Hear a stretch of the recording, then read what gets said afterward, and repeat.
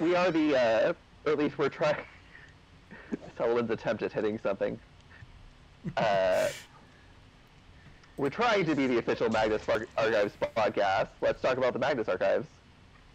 Yeah, sure. So, that's an evergreen topic that will never ever stop being relevant. We've got till March. It's fine. You deserved it. Which, so one thing that we have talked about independently by the time the supercut of this comes out, which is like the version that's I actually stand by and think is worth watching, by the time that version comes out, the Magnus Archives will already have been have ended, and its fan community entered into a rapid withering. Yep. Which makes me feel bad for them, because, you know, those guys did great work, and now they're going to lose everything, because their series is coming to an end. But hey, it was a fun ride while it lasted, so, you know, hopefully that's enough for them. Anyways, though.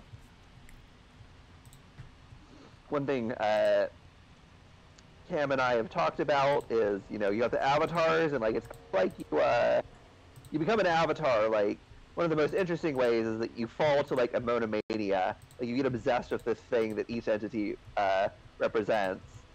With the avatars we meet, we don't always really get that sense. Like, Jane Prentice didn't really have any monomania with bugs. She just got infected by a disease. That disease gave her a monomania, but, like, she didn't actually have that initially. She just did. Yeah, she wasn't obsessed with. Yeah, she wasn't obsessed with disease or with bugs or with even, like, you know, the sense of love that the bugs ultimately brought her. That wasn't an obsession that she had that led her to the corruption. Like, she got mind fucked. That's the beginning and the end of it.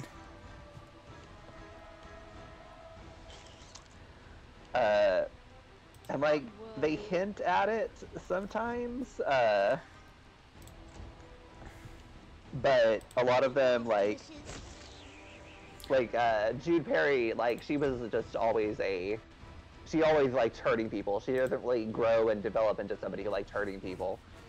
Yeah, she was always sort of a monster, and now she has superpowers.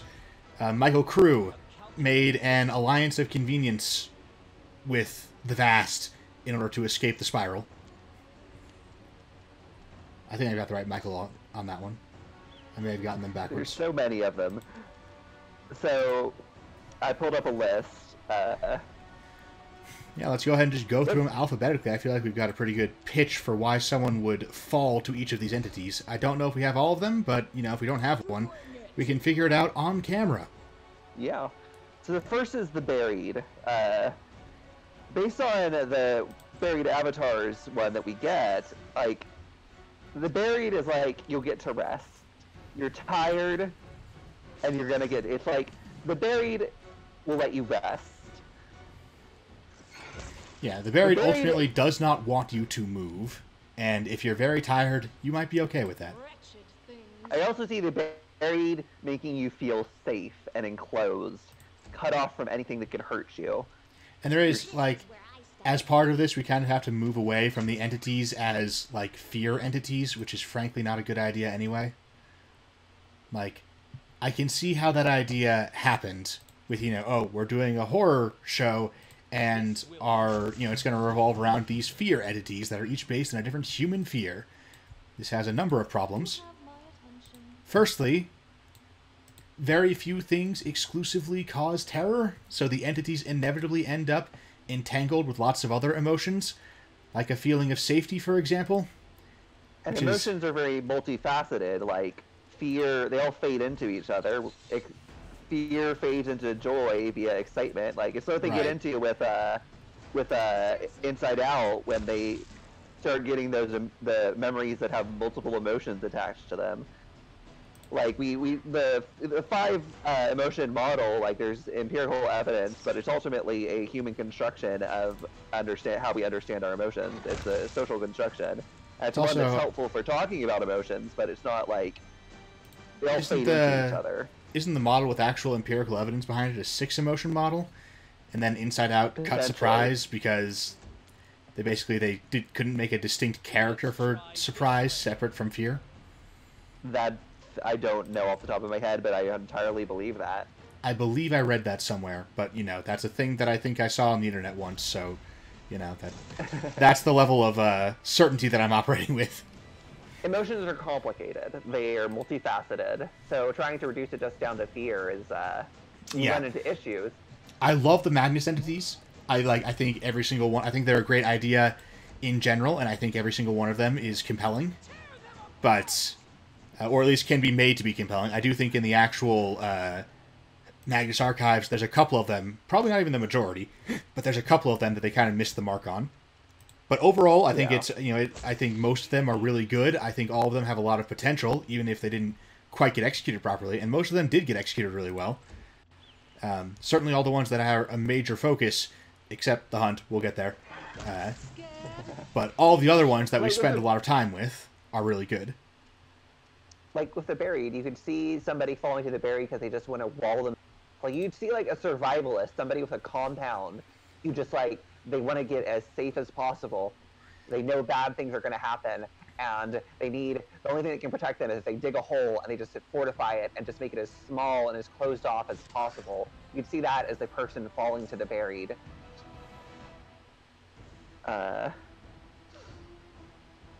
So either like the safety, or with like Hezekiah Wakely with the desire to rest, I think is how you fall to the buried. The corruption gets into something we just talked about with the undercurrents of other emotions that are in all these entities, because the corruption is love. Like, the corruption will accept you no matter how much you let yourself deteriorate. You fall apart, you give up, you stop taking showers, you stop washing your clothes, you ignore the fact that you're being eaten alive by worms. The corruption loves you regardless. You don't have to worry about anything anymore. You don't have to care. You can just turn into a worm that walks. Yeah, and the corruption still loves you. Look, it's 2020. You know, we've all had at least one weekend where we just, you know, didn't take any showers, didn't brush our teeth, got turned into a flesh hive.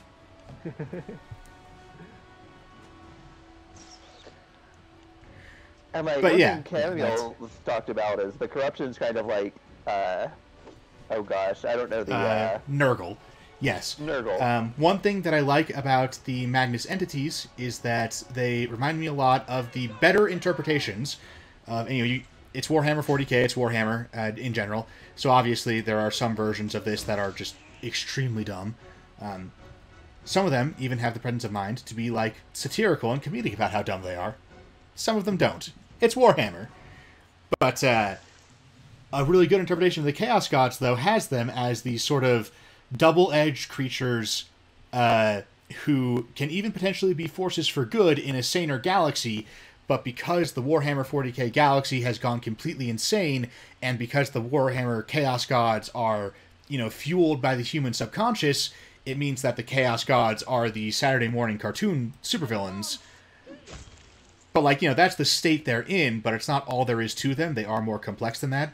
The Magnus entities remind me of that a lot, which, again, it, you know, kind of bugs me that they are supposed to be these pure fear entities, because they sustain more complexity than that, and they're better when they're more complex than that.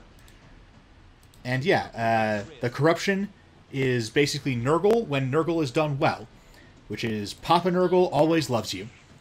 You know, no matter how disgusting and disease-ridden you become, Papa Nurgle always loves you, and, you know, he wants to spread his love to you in the form of terrible plagues. But you will not suffer from them, because Papa Nurgle is also, like, weirdly Buddhist. In that, you know, he wants to rid you of your desire to be any better, and therefore make you perfectly content with all things, including the space cancer that's devouring your face.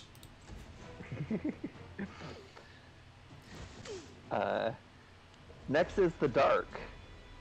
Oh, and as we're getting into one that doesn't have a direct 40k analog, here's another thing that I like about the Magnus entities, as opposed to the Chaos Gods, but which I think the Magnus entities could have and should have done better, which is that the Chaos Gods, there's 4 of them. That's not very many. The Magnus entities, there's 14 of them. That's a nice big clutch. But I do think it would have been better to leave them open-ended.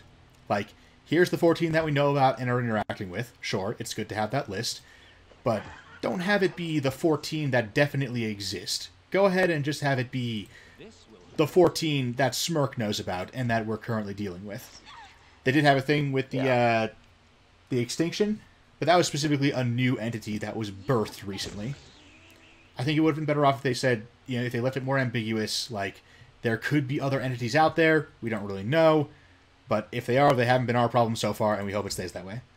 Leave room for expansion.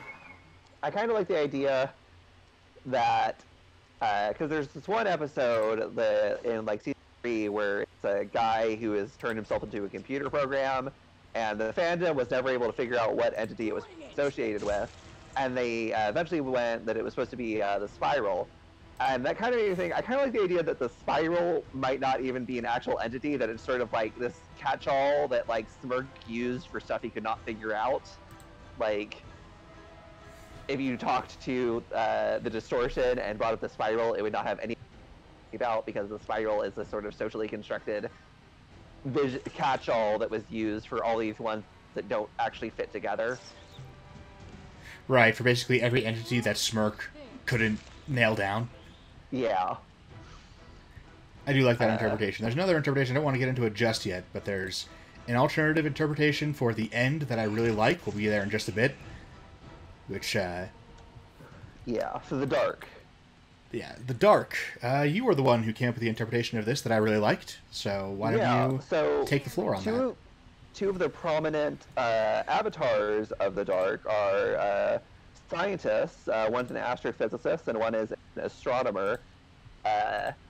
And it never actually, like, and one of the later, you run into an avatar who is a child, and they never actually explicitly make this conclusion. But when I realized that, sort of turning it around in my head, and I realized that, like, oh, the appeal of the Dark is you get to undo disenchantment.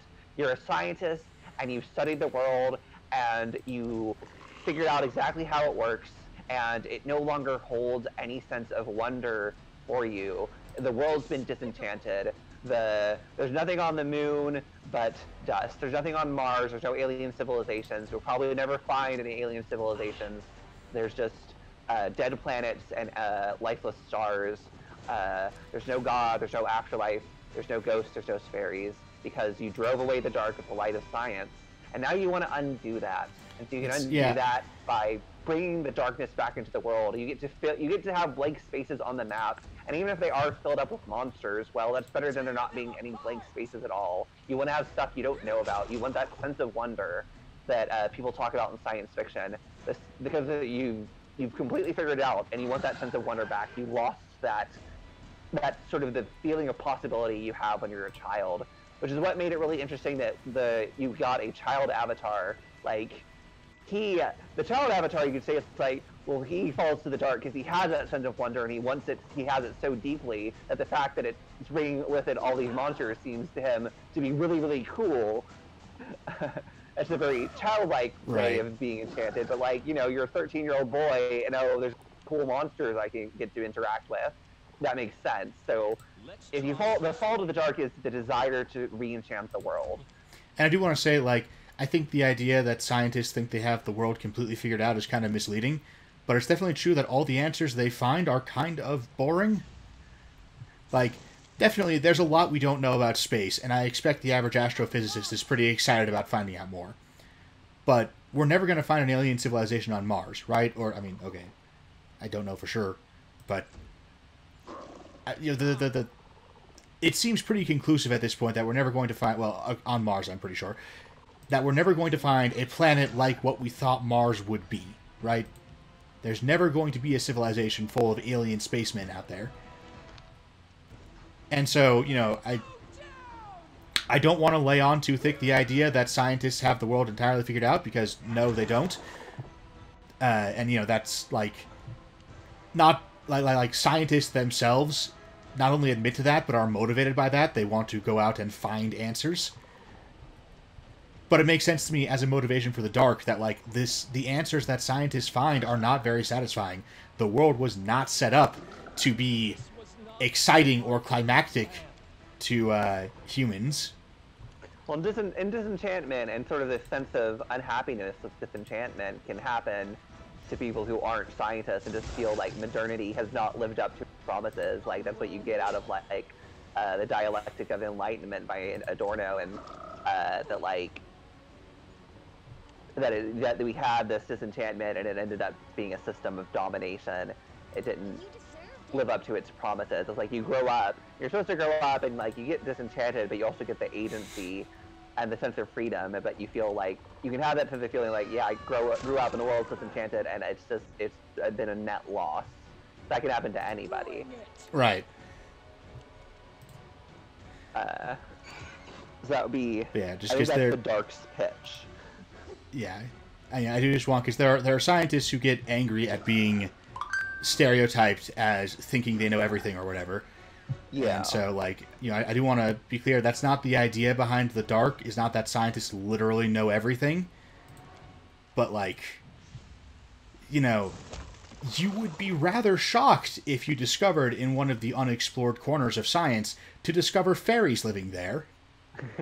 Like, there are some, like, you know, scientists do not know everything, but there are definitely possibilities that have been taken off the table. And, you know, the possibility space has been constrained, and it's definitely true that, you know, there's a time in your life when it seems like magic could be real. And, yeah, it makes sense. No mistakes. I could see someone falling to the Dark because they want that back. Next is the Desolation, which I think is a pretty obvious one. That's like, you can get back at the people who've hurt you. Yeah, you Desolation needs to be the about way they revenge. made you suffer. Which Jude Perry just seems to enjoy hurting people, and feeling like she has like been hurt and has an axe to grind and wants revenge. None of the Cult of the Lightless Flame seems like they have that as a motivation. Yeah, and it seems like they never did. Like, very Jude Perry takes us through her entire backstory, and it seems like she always just liked hurting people for its own sake, and not even in a sexy way.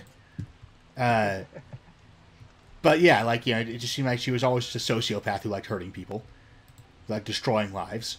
And I like the idea much better that, yeah, you want revenge on specific people, and then your desire to destroy the people who have harmed you sort of spirals outward and outward and becomes more all-consuming, and you eventually do set into this monomania where, you know, you destroy things because they are there. You hurt people because they can suffer. Pull up the map for a second. Alright, I think that path up and towards the right might take you there. This here? Sort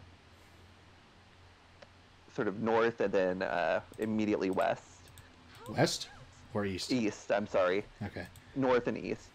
Yeah, so the Desolation had a really obvious way to go. Next Desolation is definitely the first one where I feel like they absolutely fell down on this one. Like, the corruption might not quite have stuck the landing, but Jane Prentice was still really compelling. But with, what's her name even? Jude something? Jude Perry? Jude Perry. Yeah, like, I called her, when I was talking to Requiem when I first heard the episode, I called her generic arsonist villain. And that's really what she came off as. It was just... yeah. That's the first one of the entities that, yeah, I feel like they didn't do well, which is an exception. I think it's one of only 2 or 3 that they didn't really do well. Next is the End. Okay. And the thing I want to lead with the End is my headcanon for them that I'm so sad got sort of firmly decanonized by the end of Season 4, the way their metaphysics turned out to work. Which is, I like the idea that the End has already won and we are living in their universe. Like, the reason why everything inevitably decays and, you know, why entropy always wins in the end, it's because someone at some point completed a ritual for the End which retroactively made the universe into something that works on entropy. Something where the end is inevitable. Actually, I really like this idea, and it made me sad that Season 4 firmly established that rituals are actually impossible to get right unless you do them in a very specific way that causes the world to go utterly berserk. Not everyone reads the subtitles, so here's an audio warning that we're about to get into a discussion of suicide. If you're not in the headspace for that, there's a timestamp on the screen to skip to. So if you don't want to hear the subject discussed, now's the time to tap out of your video game or fish your phone out of your jogging pants or whatever. Statement resumes in 3, 2, 1. The thing is, like, with the end, I don't know what the pitch is, because if you have that monomania with death, there's a way to embrace it, like, and this is a little dark to even bring up, like, this might be, like, this is content warning material. Yeah. I can actually go ahead and stick a content warning in front of this, with a little timestamp for when we're done with it, but yeah, the obvious thing to do with the end, if you embrace the end, then that's exactly what it sounds like. You'll kill yourself. Yeah. And, like, because, like, the couple of avatars we meet don't really even seem like avatars. They just seem like victims. Like, Oliver is the one who's always afraid, because he can see other people's deaths. Tova is a villain, and people talk about this, but she's the one who is constantly being made afraid of death. She hasn't embraced it or have even a real, like, the monomania the way the other avatars do. She's just constantly afraid of dying. There's the one guy who, like, asphyxiates people in his dreams. Like, again, he fears dying, but he doesn't have a monomania with death of, like, embracing death, because then he would want to die. And it's, you know, because we live in a universe defined by entropy, is, you know, inevitable. Inevitable and north. Generally, like, unless under very contrived circumstances, not especially hard to do. Pull up the map. I think that corner that you just pointed out, up, yeah, that one that goes sort of to the right, I think that's going to take you there. You'll have to play these centipedes first, but... These corridors are so narrow. But, like, because I don't know because what does somebody who has a monomania with death look like? Like, I don't know that you can, like, you know, in our world, but, like, it's what we mentioned, like... Yeah, like, the end has already won, and it's not clear what someone obsessed with death would even do. Like, their victory is already assured. Like, I think you could really you could justify saying the end does not take avatars because the end does not need avatars. The end is fun. And I mean, you probably wouldn't actually want to do this, like, in, like, you know, I don't know what the equivalent for on page or on screen is for a radio show, but on air, I guess. Like, you don't want to have an actual story about how someone falls to the end and then just kills themselves. That's, like, some pretty heavy shit that you probably don't want to get into.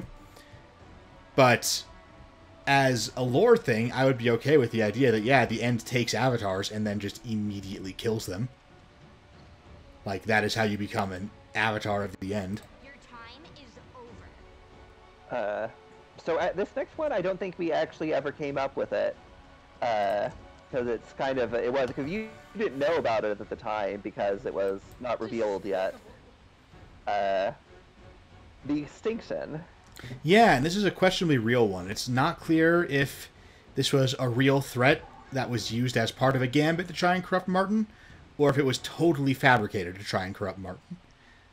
So far as I heard from the show as I listened to it, and I do not listen extremely carefully to this show, right? I'm not a wiki updater type who is making sure to get all the lore straight, so maybe I just missed something. But as far as I heard from the show, it was never really settled one way or another whether or not this is a real thing. It is a cool idea, though. Yeah, and they mentioned, like, that that if it is real, it has not taken avatars. But what would an avatar of the extinction, like, is there a pitch that, like, what gets you? Can we think of what it draws you into the extinction? Like, is it? Yes, I have an idea. The idea is you are drawn into the extinction by transhumanism. You want to become more than human. And, I mean, obviously, it has to be, in order to be, like, a avatar entity grade, it has to be, like, very much more than human. Like, clearly inhuman, not just an enhanced human, right? That's like, most people want to be transhuman, quote-unquote, in the sense of being able to do like computer speed calculations in their brain. If it's all just superpowers, but you're otherwise basically a regular human, then sure. But like that corridor, you just sort of pass it. It's kind of hard to see, and I think that's why it took me so long when I was playing. Yeesh, this is tucked into a corner, isn't it? Yeah, but yeah, I do think the idea of, you know, you want to transcend your limitations, and you don't care how much humanity you lose in the process. How did I Yeah, I think like I could see that, or like sort of similar as like the world is shit and we need to end it and get something new. Yeah. I kind of like, because people suggested this before they said it was the spiral. I kind of like the idea of that computer one being some sort of manifestation of the extinction, where the guy has fed himself to a computer somehow. Right. Like, I could definitely see that as being an extinction of, you know, he is trying to become an immortal computer entity, and, you know, he is totally willing to leave behind all, you know, at the very least, all mortal pleasures, all pleasures of the body, in order to achieve that, which I feel like is the bare minimum you can get in order to be giving up your humanity in some way. Is that, you know, so, no food or drink or sex or whatever. Like, I think the extinction's a little hard to talk about because regardless of whether it is real, it has the least episodes. Like, even if it's real, it's got like 5 episodes. Yeah, which does sort of put us in a situation of like we're just making shit up because it's very poorly fleshed out. You know, its ultimate narrative purpose was just to be a red herring, to be a threat that an Avatar of the Lonely could use to try and invent another Avatar of the Lonely. Invent is exactly what that word means. And I even botched up my lampshading of the botching. I'm not an eloquent off-the-cuff speaker, guys. Next would be the eye. I feel like... this one's pretty obvious. You just want to know stuff, and you can get obsessed with it. You also have what John went through with the paranoia. Yeah, in Season 2, I think Season 2 was a really good example of someone falling to the eye, and then it's really weird that during Season 3, he pretty much unfalls to the eye and then falls to the eye anyway. Yeah, that the climax of Season 3 needed to happen at the end of Season 2. I'm okay with John backpedaling on it a bit after he's already fallen and become somehow fundamentally altered. That's still a little bit annoying, because I do like the idea of avatars being monomaniacal, but for the sake of having a character who isn't just a constant dying paranoiac, I'd allow it. Ultimately, though, I think the best way to do it would have been to have had John's fall into total paranoia happen at the end, at, like, Season 4. You know? Like, that's... His descent into paranoia is his final loss of sanity as he becomes the Magnus Archives.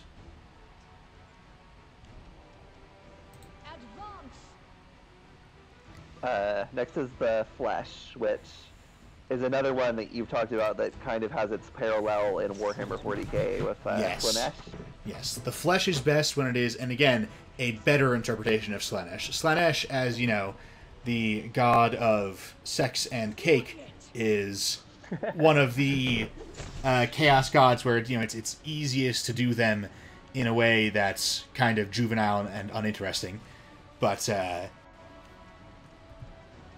there is a version of Slaanesh which is basically settle for nothing less than the absolute most extreme and exquisite experience, which, you know, includes body modification. You're not a melee fighter. Oops. But yeah, it includes extreme body modification, and, you know, more and more extreme body modification, right? Like, the first thing a servant of the flesh, or, you know, someone who has fallen to Slaanesh, whichever way you want to talk about it, because, again, I do think they're basically the same pitch. The first thing they're going to do is, of course, make themselves impossibly beautiful according to conventional beauty standards for whatever culture they live in. Yeah. But then that's not enough, because it's never enough. And so they're going to start going more and more extreme into it. At some point, they will not even be recognizably human anymore. Like, you get to the point where, like, well, like, I made a perfect human body, but there's all sorts of flaws with the human body, like the fact that you breathe and eat through the same tube is kind of a mistake, and I can fix that, and, you know, our spines are poorly designed, I can fix that. Eventually you're an inhuman flesh monster. Yeah. Like, the episode about the flesh that really made me feel them was the one where the gym rat starts using steroids to try and get as much performance out of himself as possible, and discovers that the gym that he's joined, which sort of looks the other way about this sort of thing, is some kind of flesh cult, and they're trying to, with the steroids, sort of ease him into the idea of doing absolutely anything to achieve his own vision of a perfect body. And so, he sees this weird leg monster that is ludicrously specialized into gymnastics and is, like, not even recognizably human anymore because of it. And yeah, it's supposed to be a fear of, like, factory farming. This is dumb. Like, the idea of entities being created out of animal fears is slightly intriguing, but it also means you really need to accept the fact that those are animal fears and not human fears, and they will never be particularly compelling to humans. Like, if it's a fear that we don't have, then we are not going to be affected by it. They try to justify it by saying, oh, well, when it interacts with humans, it picks up some weird neuroses from us, but I find that an unsatisfying answer. And it gets again into the thing where having the Magnus entities be fear specifically is a waste of perfectly good potential. I like the idea that the flesh is based strongly in desire, not fear. Like, obviously it gets a lot of body horror stuff, like, there's someone out there who's got, like, 7 eyes, he looks gross as hell, but, like, I don't know, he really wanted to be able to see things or something. Especially because, I mean, the flesh is one, the extinction is actually kind of the same way, depending on your interpretation. You can make an argument that, like, for most of these you can. For all of them you should be able to, even. That if the flesh won, then, once you got over your knee-jerk reaction to change, everything would ultimately be better. Like, yeah, we would look scary, but then we'd get used to it, and we'd all have bodies that are insanely well adapted to whatever it is we want to do. Next is the hunt. So I imagine you have some thoughts. Yes, the hunt is the obviously best entity. And the sad thing is, I should be joking, but I don't think I really am. So in the Magnus Archives, there's a problem where the hunt focuses relentlessly on hunters, never on being hunted. And this makes the hunt come across as the good guy entity. This is the entity that produces Buffy the Vampire Slayer, basically. The Daisy, I think her name is, the main hunt. Daisy, yeah. Yes. The primary hunt avatar we see, she talks a good game about being, really ruthless and evil. And, the authors have informed us that she is supposed to be an example of, all cops are bastards. What's that? But they kind of forget to actually do that, ever. Like, they make vague references where it's like, she actually has lines where, she'll talk about, oh, do you want to know the kinds of things I've done? And then the other characters are like, no, that's fine. Please, continue telling. Show us nothing.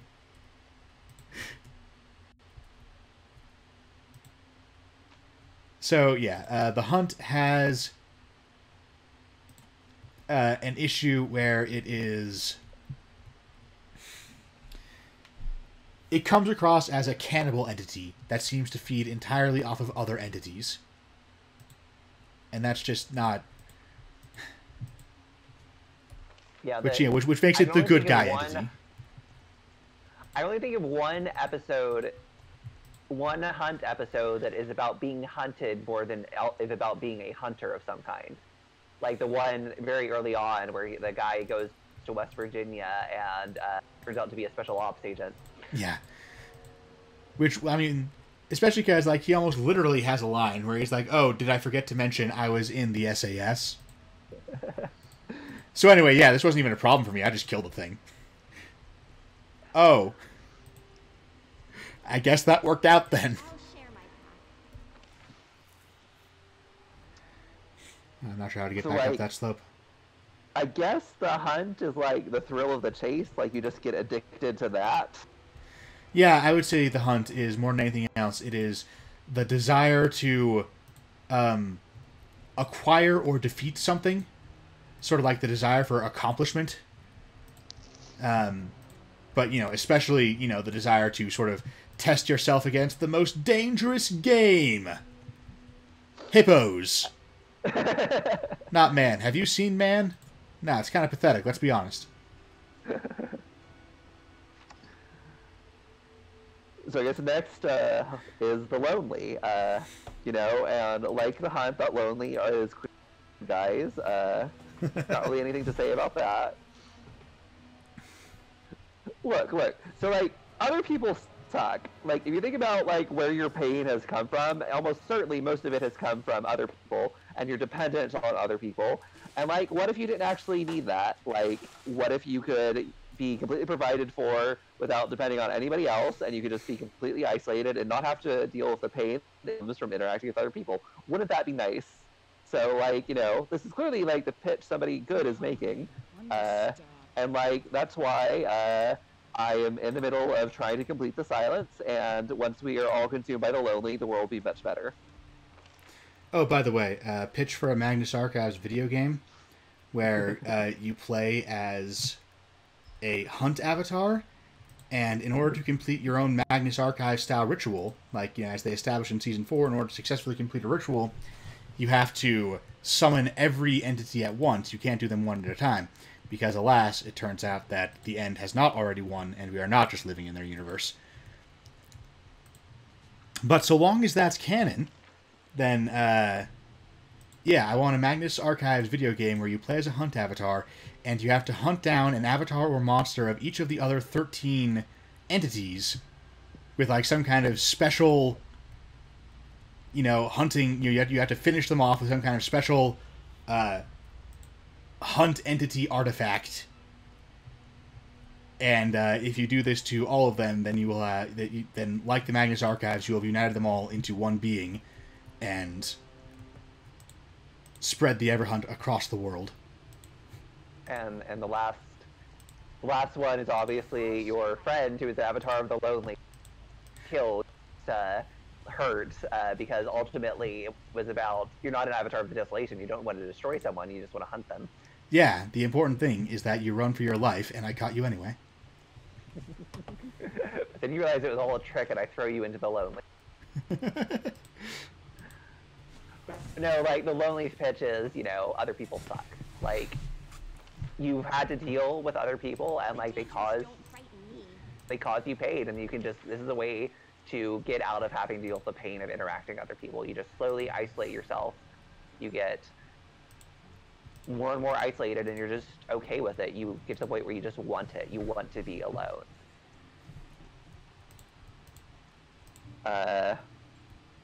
Next is the slaughter. This is my time to shine. So there's sort of a spectrum of personableness, of personalness, of the three violent entities, the hunt, the slaughter, and the desolation. Which is that the desolation is very personal. It's all about specifically destroying someone's life and hurting them as much as possible in the ways that only they can be hurt because of the things only they care about. The hunt is less personal, but it is still about destroying a specific person, even if more in a, you know, you are hard to catch or difficult to fight, or in some other ways, you know, you would be a challenge to kill, and therefore I will kill you just to test my own limits. I am the evil Goku. This was Goku Black's origin story all along. The desolation is the least personable, where it doesn't care about you at all. The slaughter. Or the slaughter, sorry, yeah. It doesn't really care about you at all. It's just firing artillery shells at that village over there, because orders from high command said to fire artillery shells at that village over there. and they're not super concerned about the fact that people are dying along the way. This is someone who has like a quota of murders, and they're just going to sweep those murders up as fast as possible. Or at least this is, I should say, how I interpret the slaughter as different from the hunt or the desolation.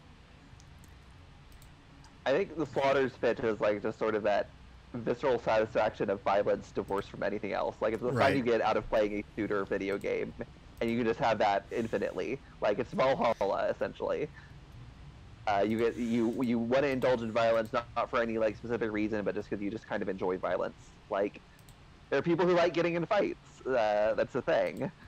Yeah. Like it's not like, you know, and I mean, you know, they're people who do MMA for fun. Like, it's not because they have a vendetta against their opponent. It's because they like having to get a fight, or right. like playing a violent video game or watching a violent movie. It's not about anything specific. It's just like that visceral enjoyment of violence. Yeah, and I mean, you know, MMA can get yourself into the sort of the testing your limits against the foe kind of a thing, but I think, you know, not to say that that's not necessarily a good example, but the purest example I think is a violent video game. Those can be quite easy sometimes and still perfectly enjoyable, right? Like, whether or not a violent video game is viscerally enjoyable has almost nothing to do with whether or not it's challenging. Like, you know what? Dark Souls, challenging as hell, not very visceral at all. Like, it's not terrible, but it doesn't have that visceral satisfaction, that Doom 2016 satisfaction of tearing some guy's head off with a chainsaw. Right.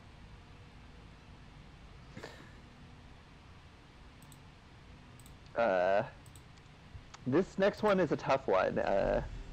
I don't know. I've never been able to figure out an answer because it's the Spiral.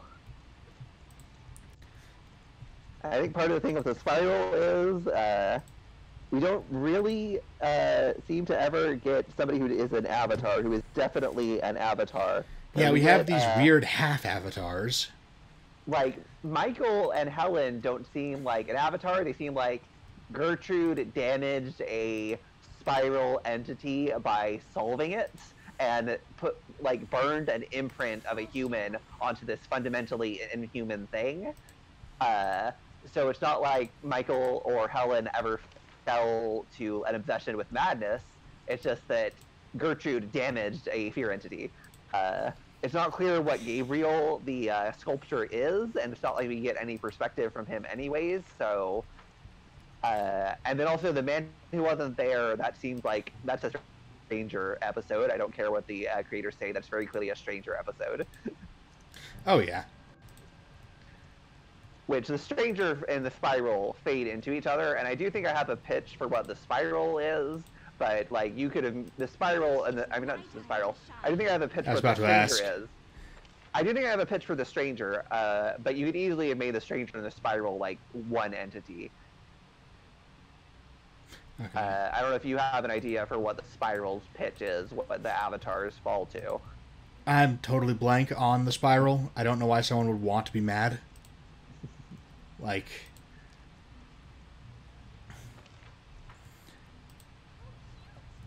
Yeah, it's also, I don't think the Spiral is especially well defined. It has a really strong aesthetic and a really cool aesthetic. I love some of the Spiral episodes, but it's really not extremely clear to me how thematically it's different from the Stranger of not understanding something.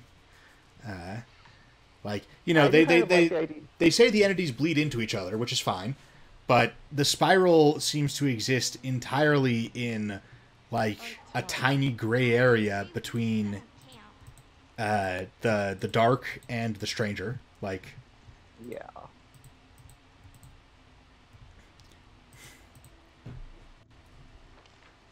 You know, if the entities are all colors, then the Spiral is like a quaternary color, a single quaternary color that sits between the Spiral, or not the Spiral, the Stranger and the Dark. And it just seems like, I think the idea that the entities could be subdivided that way is an interesting one. That should be possible, but also, like, you're getting way too specific at that point.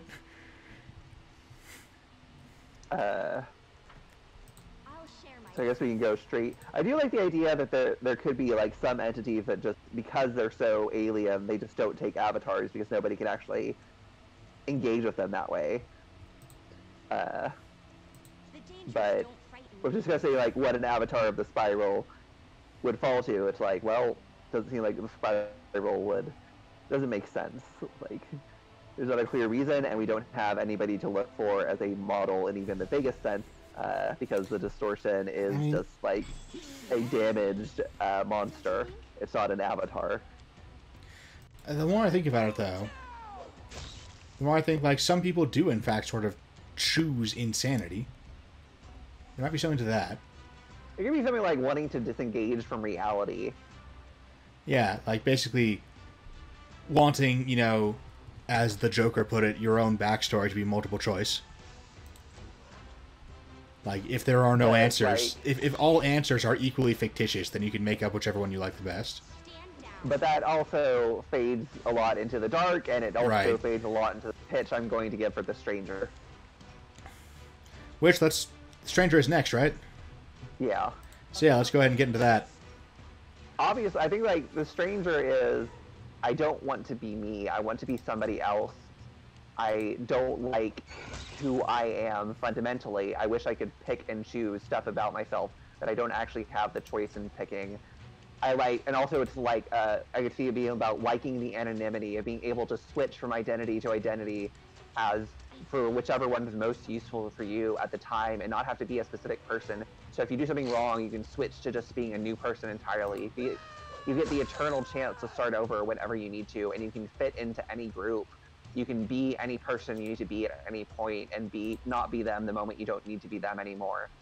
That is what I think the pitch of the Stranger is. We don't really get it because it seems like the Stranger is another one of those that seems to only have, like, we run into people who are in theory avatars, but it seems like more like they're just pieces of an identity that got devoured by the Stranger and spat out as something that's not anything related to it. Like, Nikola Orsanov does not seem to, there doesn't seem to be any continuity between Nikola Orsanov and Grimaldi the Clown. It just seems like parts of Grimaldi's body were used to make her. She doesn't seem to be him in any sense. Right. And it can make sense that if you become an avatar of the Stranger, with so much discontinuity between who you were and who you are, that you aren't that person anymore in any sense. But we don't actually see the sort of transition to that. Like, we see Grimaldi and we see Nikola. We don't see what's between. And like the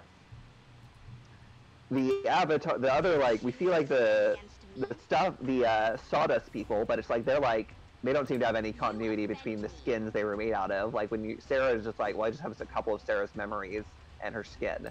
She's not meaningfully Sarah. Yeah. And that's why I think, like, the best example of a Stranger avatar is and who wasn't there. We see that sort of becoming a different person, even though it's not like he wants to, but we do see that sort of process of becoming a different person, which I think feels much more Stranger than Spiral. Absolutely.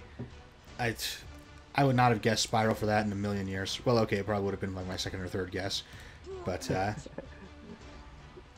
like, you know, I cannot imagine what circumstances I would have said that was a Spiral episode and not a Stranger episode. Like, I'm actually surprised to hear you saying that, and maybe we had this conversation before, but like when you said that the man who wasn't there was a Spiral thing, I was like, wait, he was? Yep. I don't know if you have any other insights on the Stranger. Not really. I like that one, and it feels like a compelling pitch. And then, you know, the pitch for their version of reality is one where no one can know who you are, where, you know, it is impossible for there to be continuity of identity. Which it's basically, you know, the entire world is now 4chan. Which, like, there's a pitch to be made for that. There's also obvious drawbacks, so, which is good. Like, that's how you want it to be. You know, you want these entities, both their end game and the process of becoming an avatar, you want them to be sort of terrible bargains, where, you know, there's enough being given up there that these entities are still broadly the bad guys, just for imposing their vision of reality on the entire world and nothing else. but at the same time, there's enough of a pitch there that, you know, you can understand why someone would become an avatar of this entity and want to bring about this vision of the world. So, what's the next one? The Vast, which I think is pretty easy. Yeah, no, the Vast is all about roller coasters. You follow the Vast because you just want increasing amounts of excitement. Like, you start out, like, you do the roller coasters, and then you do skydiving and deep sea diving and cave diving, and you keep needing to escalate it, and the Vast allows you to escalate it. Like, it gives you more and more excitement. You get to, you know, it's like I think, like, the guy who got eaten by the sky, that early episode, rather than him being a victim, that should have been the start of a story of an avatar. This guy who is really into this, like, dangerous activity, this dangerous hobby, but it's starting to get dull for him, and then one day, the sky eats him, and he falls through a seemingly endless sky for hours, and when he gets home, he's not, like, freaked out, he's like, that's the best thing that ever happened to me, and I want to do it. A calculated risk. Yeah.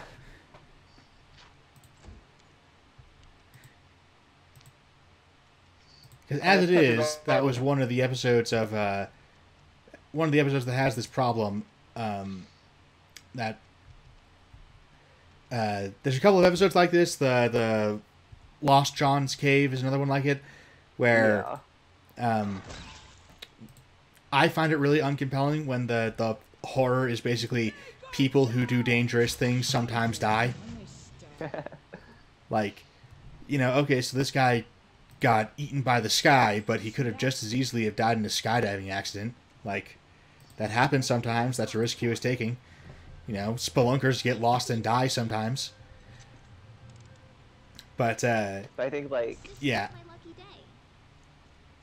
If it is instead, like, the beginning of a vast... Because, you know, the guy who is terrified of heights and ends up having to climb down an infinite ladder to escape a rooftop with no railings. Like, that's really scary, because that guy didn't ask for that shit, you know? He had that thrust upon him, and is now presumably trapped on a ladder, suffering from vertigo forever. Like, that sucks.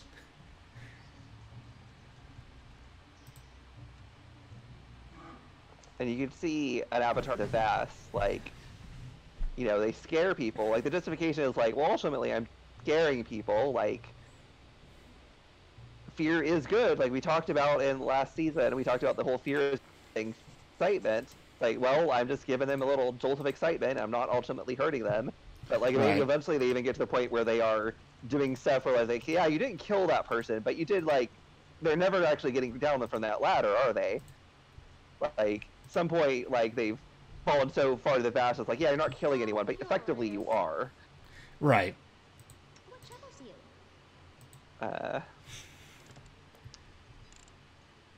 So Which, the last and is the- it works out really well, too, because the Vast and the Buried are sort of opposites, in the way that a couple of these Magnus entities pair up as opposites. You know, the Yeah. Vast is about huge open spaces, and the Buried is about tight enclosed spaces. Well, the Buried is about finally being able to rest, and the Vast is about constant thrills. I'm sorry. Right? Like, someone who is trapped in the Buried and doesn't want to be, No time I for know what to idling. do. is saying, God damn it. Would you look at that? Okay. The world is full of wonder. Move over there. There we are. I don't tolerate threats.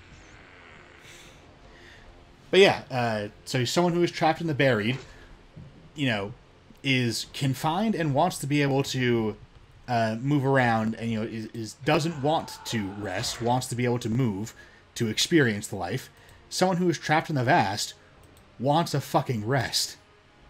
They are constantly exhausted and terrified by way too much excitement. This is, you know, this whole thing is way too intense for them. They want to tone it down a notch. They work very well as opposites. Yeah.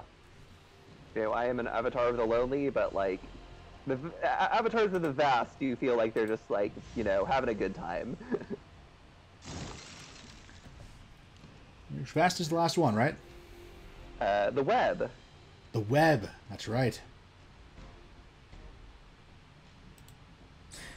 I would say the pitch for the web is basically, a combination of I'm the one in control here, and I know something you don't know. I think there's two ways. There's either the desire, like the need to be in control, because like if I don't do it, it's not getting done right. So I need to be the one in control of everything. Or alternatively, it's the exact opposite, and I need to not be in control. I want somebody else running the show. It could be, I think, either of those, and I don't think they have to be. I don't think like the web has to be just one. I think there could be some web avatars who fall because they want the control, and there are some web avatars who fall because they don't want the control. Because you get like, because like it's not clear with the ones avatars we run into, like Annabelle Kane or Neil Ligario, which way it is running. Like, so you have both spiders and flies. Neil Ligario seems to have wanted to lose control, but then Annabelle Kane, she seems to be in control, like in a very. She doesn't. It's not clear. Like I think it could be either way. Yeah, and they're both a pitch that I could see someone going for, which means that like they either you make separate entities for both of them, or you just say that you can fall to the web in two different ways. And I think, like, I don't immediately see what kind of alternative entity you could have for whichever one you exclude from the web. So probably just give the web to both. Or give both to the web. Yeah, and ultimately the web is just about control. It doesn't necessarily need to be about which way it's going.